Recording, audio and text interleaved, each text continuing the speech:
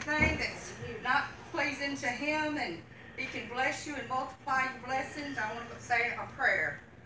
Father God, I thank you for this opportunity to stand before you and to teach, Lord, and help me, Father God, because I can do nothing without you, Lord. Come on the scene, Lord. Anoint your holy scriptures, Lord. Father God, hide me behind the cross, Lord. Don't let them see me, but let them see Jesus, Lord. Bless your scriptures and help us today, Lord, to feed and to get at that banquet table and get ready for a feast in your word. In Jesus' name I pray. Amen. Amen. Amen. Praise the Lord.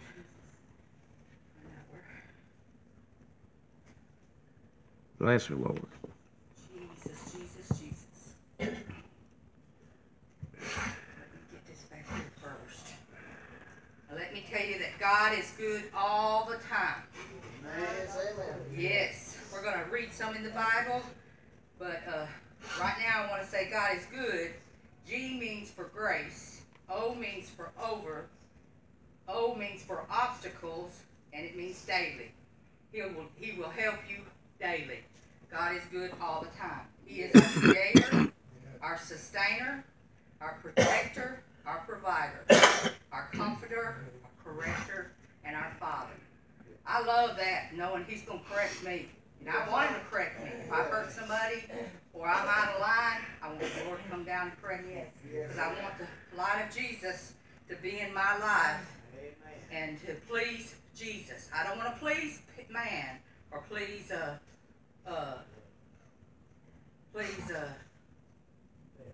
devil. Amen. Thank you, brother. But I want to go right now. I got several things we're going to look up in the Bible, but I'm going right now in my favorite verse, Jeremiah 29:11. For I know the plans and thoughts that I have for you, says the Lord. Plans for peace and a well-being, and not for disaster, to give you a future and a hope. We need God, and we are no good without Him. Amen. He promises that He promises that we will find Him if we seek Him. He is waiting for us to call on Him and talk to Him about every aspect of our lives. Yes, amen. He wants to hear us say that we need Him and we love Him and that He is vital necessity in our lives. I've started now getting up in the morning and say, on Saturdays and all during the week, Lord, what do you want to do today? Me and you, what do you want me to do to help somebody, to shine my light, to invite them to church, call somebody, go visit somebody. Don't let the devil defeat you about not inviting people to church. And don't stop because the devil says, well, they're not never going to come. Don't stop. Just keep going forward. You push. You press. You press for the prize of the high calling of God. Yes, amen. Okay, now we're gonna look up these Bible verses. Let me find that other part of this. I got scribbles up here everywhere. Okay, here it is. Yeah, I studied on this all week. And also, whatever things you ask for in prayer, in accordance with God's will, believe with a confident trust that you have received them and they will be given to you. Mark 11:24. Whatever we can ask in the name of Jesus in prayer and believe, it can be given to you. Yes, amen. You know, God wants to provide for you. He loves you. He loves you so much. Right. Let's go to Luke 10:19. I wanted to read that verse. I'm shaking up here. I'm so nervous. Luke 10:19.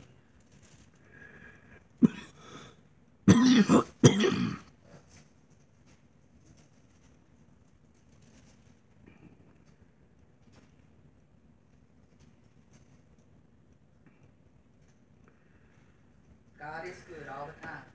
10:19. These Bible pages stick together, but they're precious God's word. Okay. Listen carefully. I have given you authority that you now possess to tread on serpents and scorpions and the ability to exercise authority over all the power of the enemy, which is Satan, and nothing will in any way harm you. God's given you power.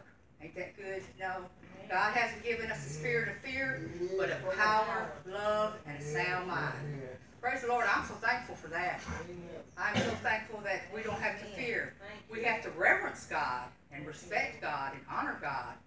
But praise the Lord, He's given us a spirit that we don't have to fear Him. He's given us power, love, and a sound mind. Help me over here, Brother Derek.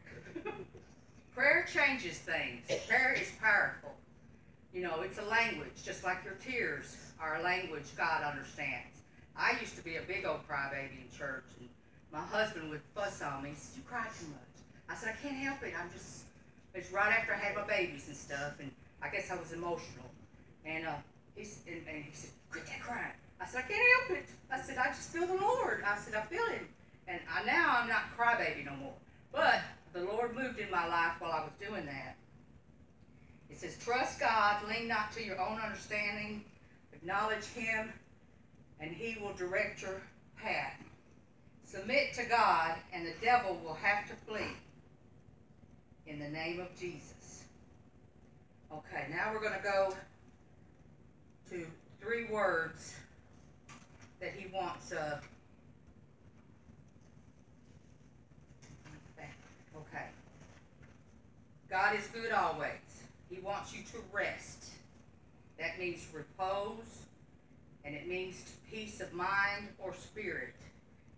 I looked it up and it meant sleep, but we don't need to sleep in the Lord. We need to waken up and become a fire on the Lord. You know, that rest, but it says that God wants you to rest in Him.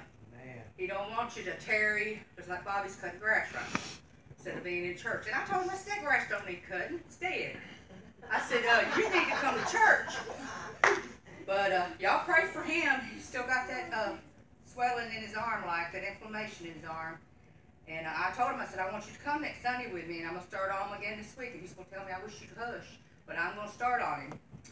But I've been on the phone inviting to the homecoming, invited friends. I went visiting Friday and invited some friends to the church and then the homecoming. So I hope they come. They told me they'd like to. Okay, rest on the 7th day. That was found in Genesis 2:2. And we're going to go to that. If you want to look it up. Genesis 2:2.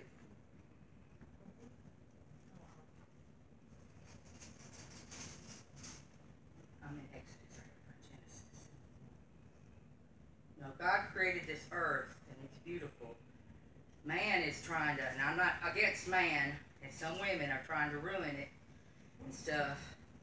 But God has created a beautiful, you can get up in the morning to see the skies coming out and set it out in the evenings and see the skies, the sunset, and it's beautiful.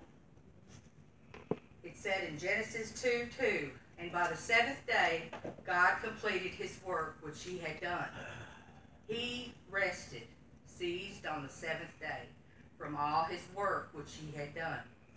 You know, God rested on the 7th day. I believe we need to. We need to make Sunday just a church day.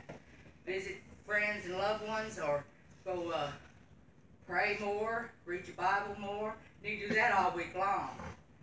But praise the Lord, He says for us to rest. Okay? When He giveth you rest, Deuteronomy 12:10. We're just going to find that. I wanted to look this up. Deuteronomy, I was just in it.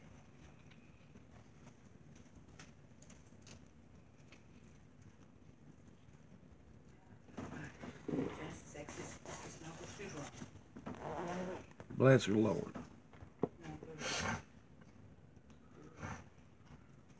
Praise the Lord. If y'all want to say anything, y'all go right ahead. Deuteronomy 12:10.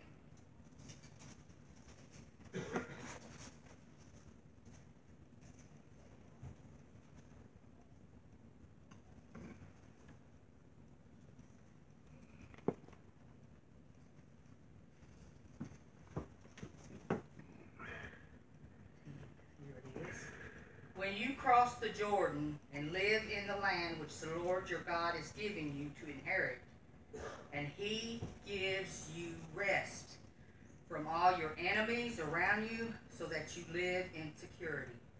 You know, it says somewhere in the Bible that the Lord's prepared a table before our enemies for us. The Lord, 23rd Psalm says, makes me lie down in green pastures. That verse, and that's a powerful verse. Okay, now we're going to go to trust. And trust,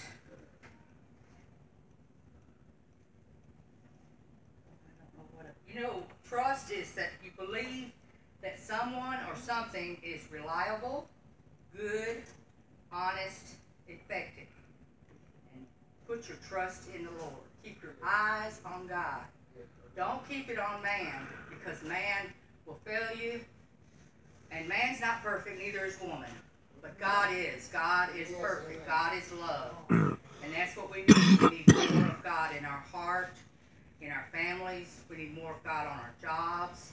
We put God first, put our family second, put our jobs third. Put Him first in your life. Okay, we're going to go to Matthew 11, 28, 29. That's the first book in the New Testament.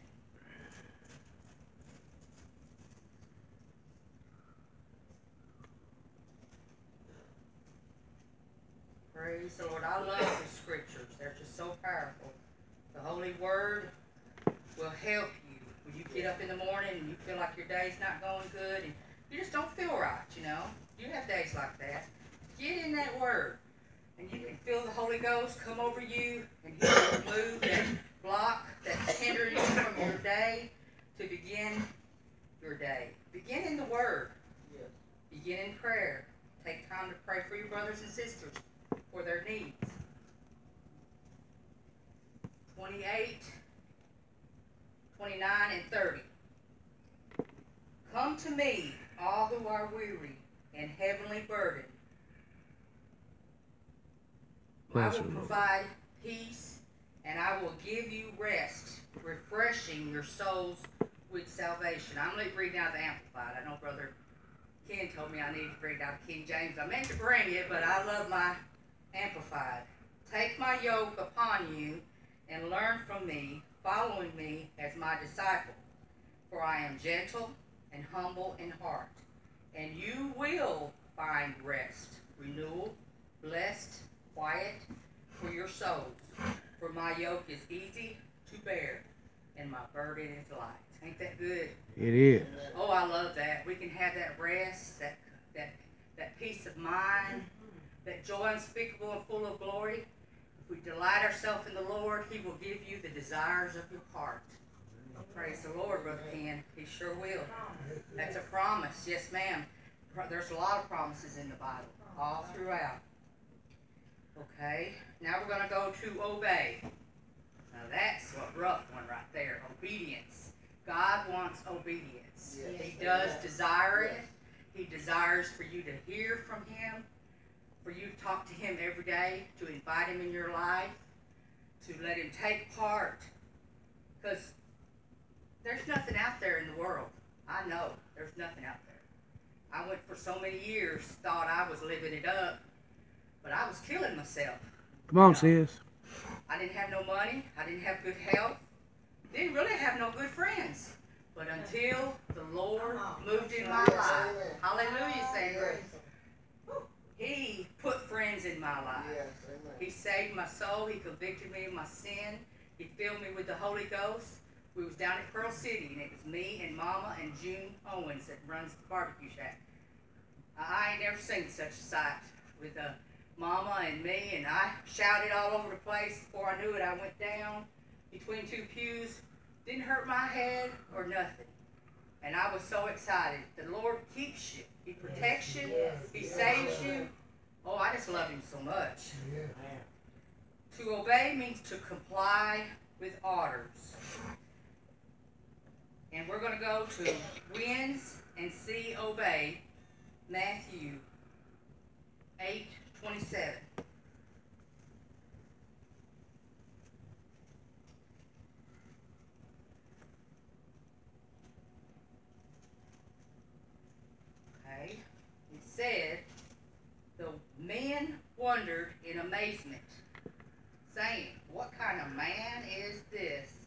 that even the winds and the sea obey him. That's a powerful verse.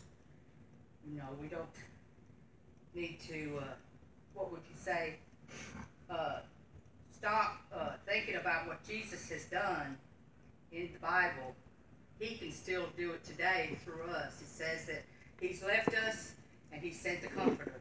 And we will do the works of Jesus.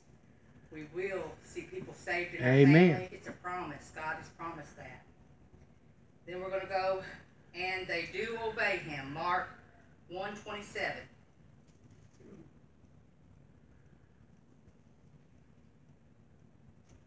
Praise God. Hallelujah.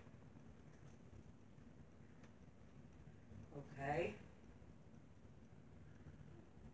They were all amazed that they debated and questioned each other, saying, "What is this? A new teaching and authority? He commands even the unclean spirits, demons, and they obey him." You know, Jesus had that much power. You know, people were questioning and didn't like him. Some liked him and honored him, his mother, and some of the disciples. Okay, let's go to obey my voice. That's back in Jeremiah 7:23.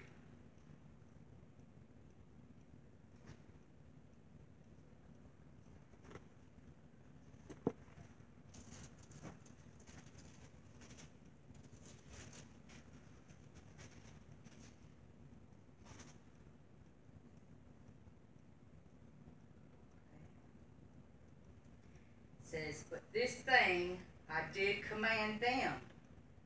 Listen to and obey my voice, and I will be your God, and you shall be my people, and you will walk in all the ways which I commanded you, so that it may be well with you."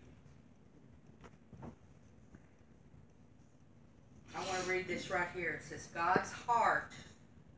godly hearts produce godly words. You know, we need to get up every morning and say, "Lord, put a guard on my mouth. Don't let me offend nobody. Don't let me offend God. Don't let me say anything wrong that will hurt me or hurt God." You know, the Holy Ghost won't work in your life if you don't honor God and if you blaspheme the Holy Ghost. You blaspheme the Holy Ghost, he won't work. But if you ask forgiveness, the Holy Ghost will work. It says, Jeremiah warned about one who, with his mouth, speaks peace to his neighbor, but in his heart he lays traps and waits in ambush for him. Jeremiah 9:8. Along the same lines, Jesus warned the Pharisees, "How can you speak good things when you are evil? For the mouth speaks out of that which fills the heart." Matthew 12:34. Proverbs 16:23 says, "The heart of the wise instructs his mouth in wisdom," also showing us that our words come from and are true expressions from our hearts. We've got to keep that clean heart. Amen. Clean mind. We've got to keep that mind of Christ. And don't let the devil defeat you and say, "You don't need it. He ain't working no more these days." Oh, yes, he is, because he's put a change in my life, in my home. He's helped me. He speaks to me. He tells me what verses to study and read and pray. To speak godly words, our hearts need to be right with God. When our hearts are right, we will choose right thoughts, and that will produce right words. When a thought comes into your mind that you know will not bear good fruit, or it's not pleasing to God, cast it out as though you are hurling it up from your mind. Cast it out. Say, "That's not of God. I don't need that thought in my mind." And the devil will put it in there. He will bring people to in your life that'll help you and pray for you and bless you. Then he'll bring the people. The devil will bring the people that will confuse you, but don't. The author, Jesus, is no author of confusion. He is whole and completely and he's powerful. Refuse to take it and meditate on it, but rather replace it with something that will produce joy and peace in your life. You know, God has given us the armor of God. I've studied some on that, and I love the armor of God. It's your helmet of salvation, the breastplate of righteousness, the belt of truth. Your loins are girded up with the truth. It's your feet are shod with preparation of peace. You have the sword.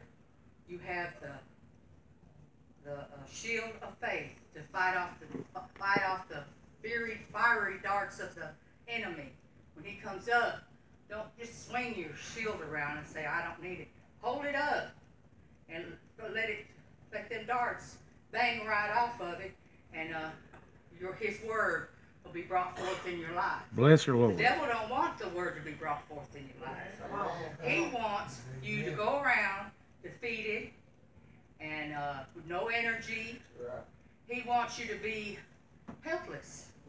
But God wants to provide for you. He is our provider, like I said a while ago. He is our sustainer. He is our creator. He's our protector. He protects us. He puts that hedge of protection around us. I pray every day for that hedge of protections around my children, my grandchildren. Lord, watch over them, give them health, and help them on their jobs, show them favor. Praise the Lord. You need to pray for your children and your grandchildren. And God will bless them. And if you stay in the Lord and work with Him and study with Him, He will make sure He blesses you too. He's our provider. Praise the Lord. I love that. He provides for us no matter what. You know, if you're in serving with the Lord, He still takes care of us when we're out in sin, because He took care of me. He watched over me when I was doing some awful things and stuff, like I tried to kill myself. He was the provider. And He didn't let that happen. Praise God. And when I was out partying and drinking and stuff and thought I was having a good time, that's not good. And, you know, I don't want to have no part of it now. Even when I see it on TV, I just get up or I just close my eyes and pray. I don't like to even watch shows that's got a lot of drinking and stuff in it. But you're supposed to love the sinner. You know, if a drinker come in here today, we have to love him and let him come on in and pray for him so that he gets salvation. Praise the Lord. He's our comforter. I love that. He comforts us no matter what. When we're weary, when we're tired, when we're on the edge, things like that, you know, and we feel He's our comforter. You go to Him and He comforts you. He's our corrector, like I said a while ago. He will correct you. Yes, He will. He'll tell you. He will tell you you've done wrong, and I'm glad He does, because I don't want to go and do anything to harm the Holy Ghost working in my life. And He is Father. He is Abba. I call Him Daddy. I can sit up on His lap, lay my head on His shoulders, and cry out to Him, and He hears my prayers. I praise the Lord, and He knows my heart. See, y'all look at me, but y'all don't know my heart. You don't know how I feel, but God knows. God knows what we're going to say before we even say it. Yes, amen. Oh, He's powerful. And we need to get to know our Bible no matter what. We need to. Don't let that book stand on a shelf with dust on it. Get a desire, and you can't have too many Bibles. You can have Bibles all around your house. I have one in my bedroom. I used to have one underneath my pillow. Brother Steve told me to stand on my Bible one time. Steve Young, he told me to stand on my Bible. He said, "You stand." He said, "You stand and wait on the Lord." He said, and I did, and I kept that Bible underneath my bed, and the Lord moved. And I thank the Lord for that. And every one of y'all are blessed. You ought to be thankful. You have your children in church. You have your spouse in church. You know, I'm not stopping and saying it's not going to happen, because Bobby's a good man, and he's a good-hearted man. He's had salvation, and he's worked in Awana and worked in other things, but he's just lazy. Because I get lazy if I stay out of church right now. But Bobby's not lazy working. Lord forgive me. I'm glad he's not here. And he's a very hard worker. But he just wants to stay home. That's what he wants to do. He said, God can work with me at home, Patty. I said, I know. I said, but you need to fellowship with your brothers and sisters. And you need to spend that time worshiping the Lord, you know. But that's about all I have. Oh, let's go to Nahum on Trust, Nahum 1:7 on trusting God.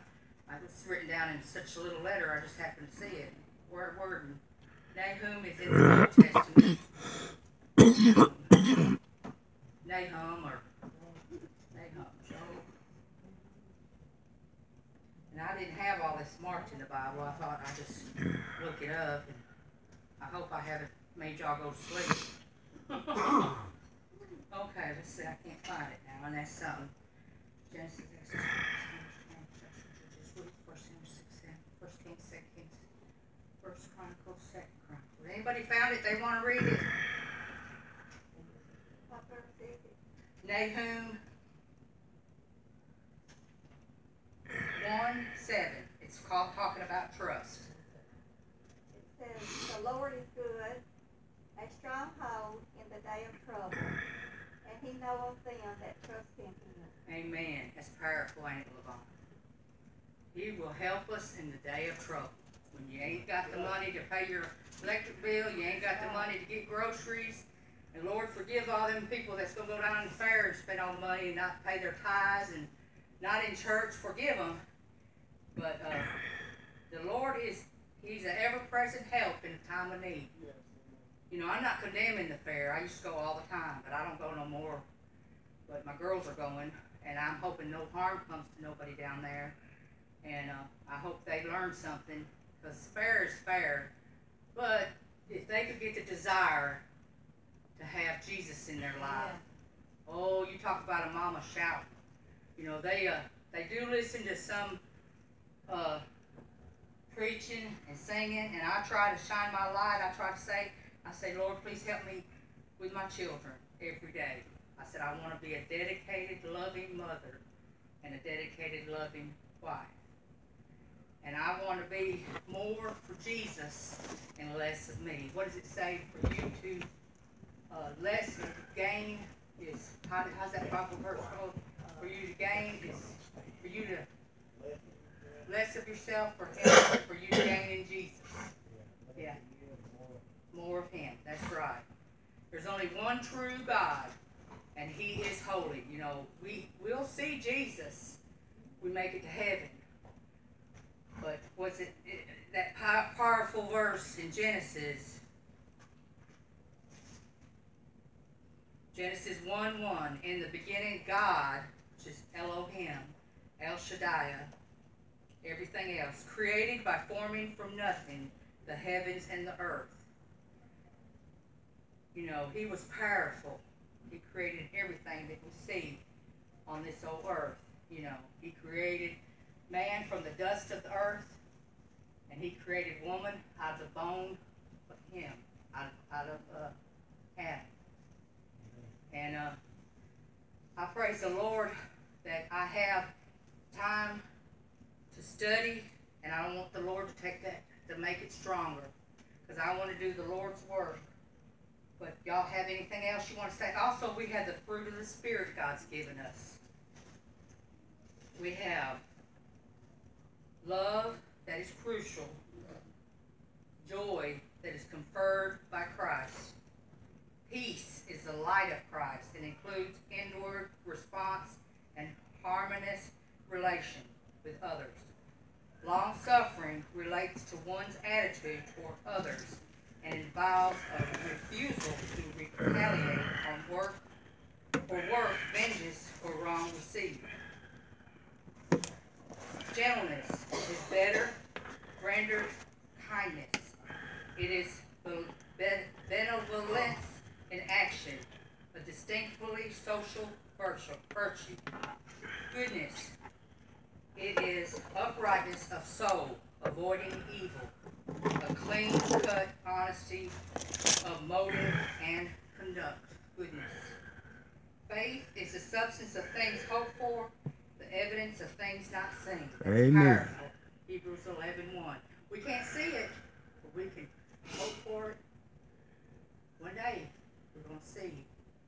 body Jesus in our home, and we're going to have a new body. We won't have a body that gets tired and weary, but we'll have a whole, complete, glorified body. Meekness is based on the humility and denotes an attitude toward others in keeping with due denial of self. Temperance is better rendered self-control, literally a holding in with a firm hand or control of the self-life by means of the Spirit. He's given us the fruit of the Spirit to walk by and to live. You know, He's given us everything. He really has. He died on Mount Calvary. He took a terrible beating. He had a crown of thorns on his head. He had, before that, he took a terrible whipping, lashing out of his back for our healing. And we need to believe it and stand on it and be firm. And he took them nails on that old rugged cross. But praise to God, on the third day he rose again. On the third day. And he lives in our heart and our soul if we invite him and stay humble and come to him. You know, we need more of God in our life. Anybody got anything they want to share?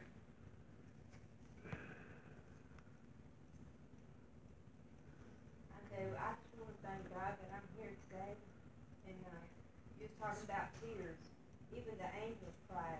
Yes, they did. And I thank God for my tears. Amen. It makes me humble. Amen.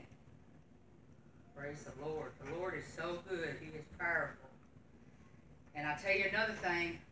You need to get you some paper and put down names that you want to pray for. List them and pray for them every day. Put down blessings that the God of heaven has blessed you with, and thank him. You know, we need to fast more. Praise the Lord. We need to ask God to help. As soon as you try to fast, you're going to see a cherry cheesecake that looks awesome.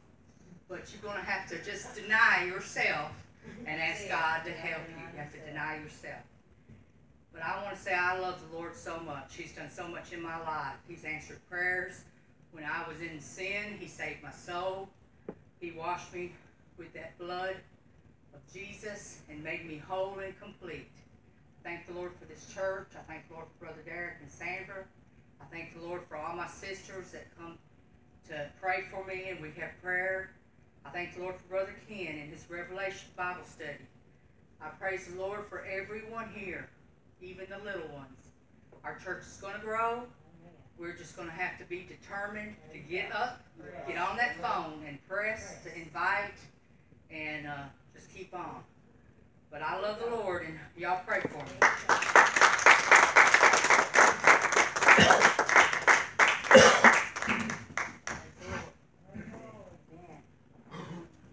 Praise the Lord. Good Sunday school lesson. Give the Lord another hand. Praise